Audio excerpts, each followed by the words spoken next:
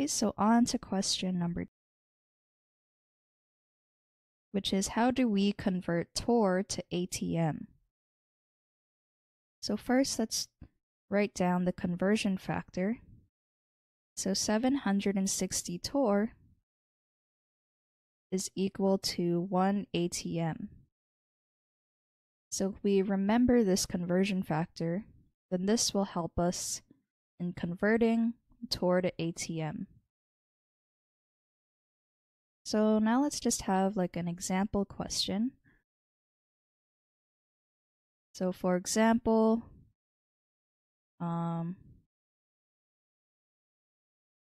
what is 10 Torr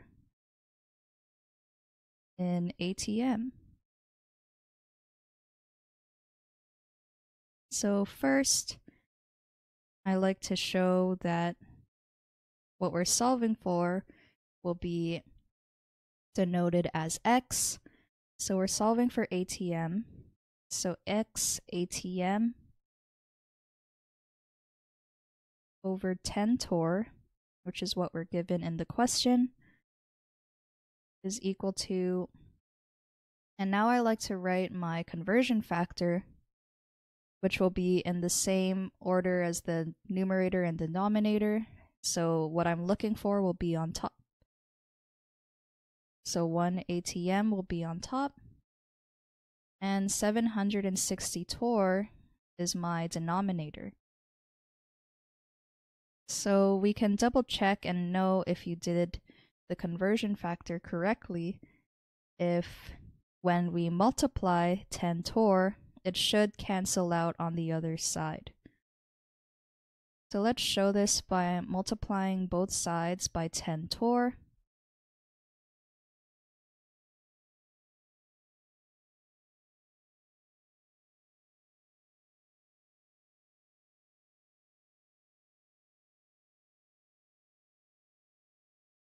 Okay, so here you can see that my units for Torr will cancel out.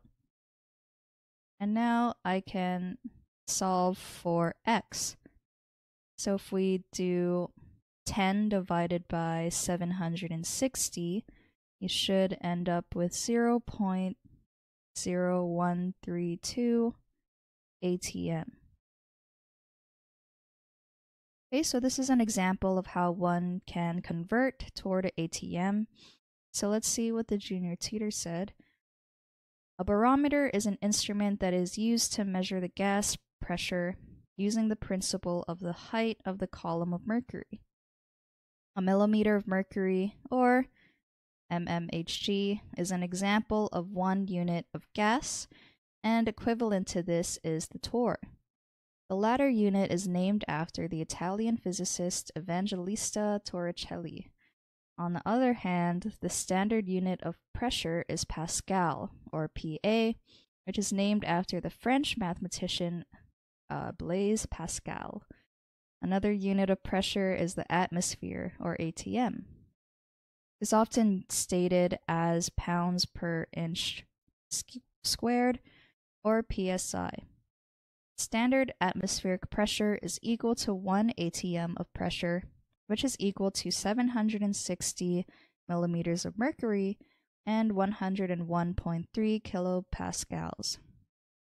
There are 2 ways to convert Torr to ATM. The first one is we can divide the ATM by 760 to obtain its equivalent value in Torr, since 1 ATM is equal to 760 Torr. On the other hand, to convert ATM to Torr, we divide 1 ATM by 760 and we will get 0.001316. Hence, 1 Torr is equal to that in ATM.